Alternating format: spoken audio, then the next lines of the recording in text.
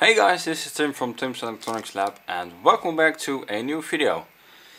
Now in this video we're going to unbox this little package that I've received. I've had it for quite a while now and obviously I do know what's inside of this thing. And that was because I wanted to make this video after I've introduced the solder paste dispenser to you guys. Because this is going to be the air compressor that we are going to use to feed the solder dispenser with air. So let's unbox it. There we go. So as I said, air compressor. I'm not sure whether this is a 250 psi or 300 psi one.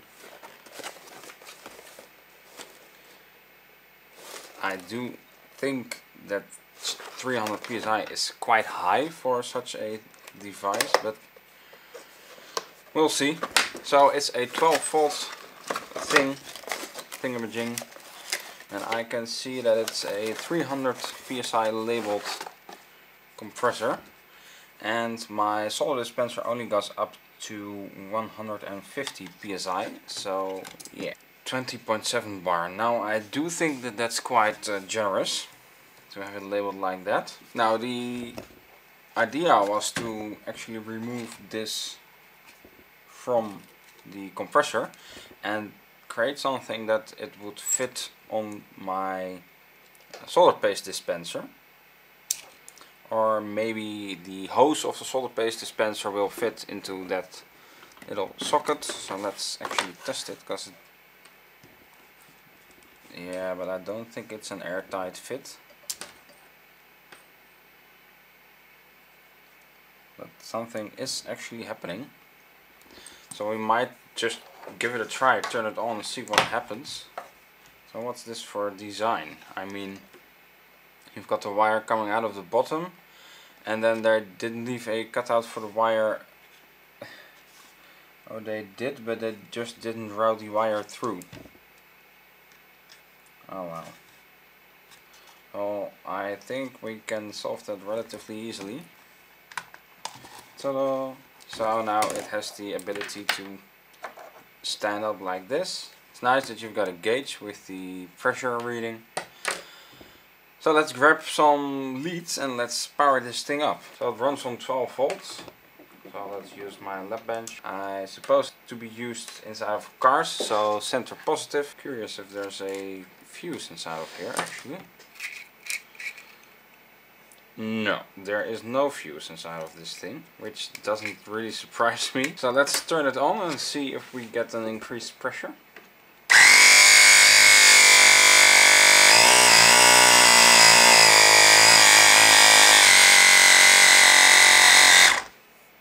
Wow, that makes a lot of noise. So let's hold my thumb on the output.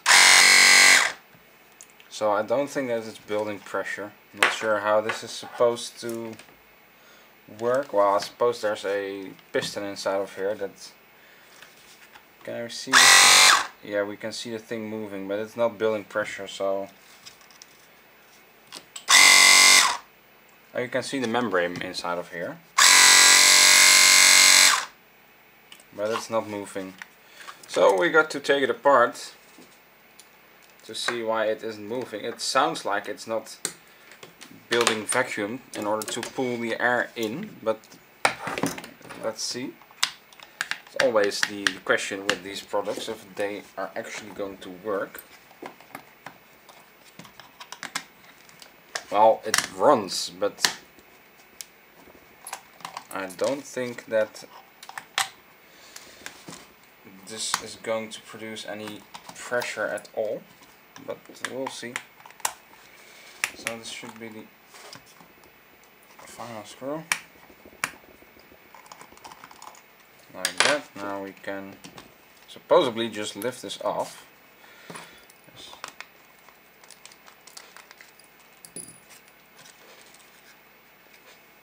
If all the screws are...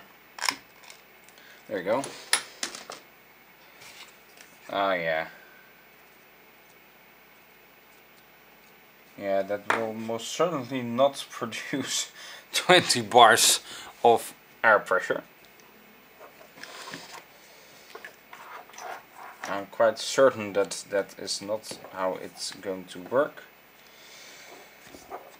So we can power it on like this and you'll see how this thing works.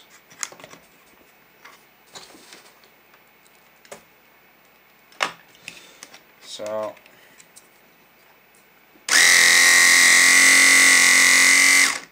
yeah,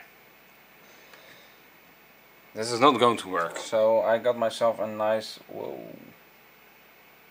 damn, it's only a single strand that's holding this wire together with the motor. So I think I got myself a nice little motor, but this will most certainly not produce any pressure. Alright, so let's go for 15 volts.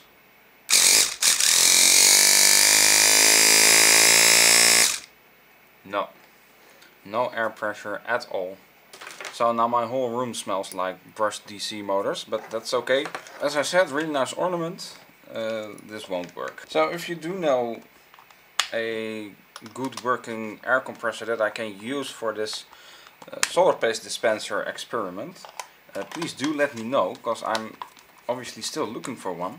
I was hoping that this would solve the issue, but it clearly doesn't. So if you have one, please make sure to leave a comment down below. So again, if you have got a solution, please let me know down below, and I will try to see if that looks like it could work. So thanks for watching this rather short video. I hope to catch you guys in the next video. Bye! Oh, hey, hello. I wasn't expecting you over here. Well, if you want, you can also view 2 other videos of me. So make sure to click them, and don't forget to subscribe and like, so you always get notified of my new videos.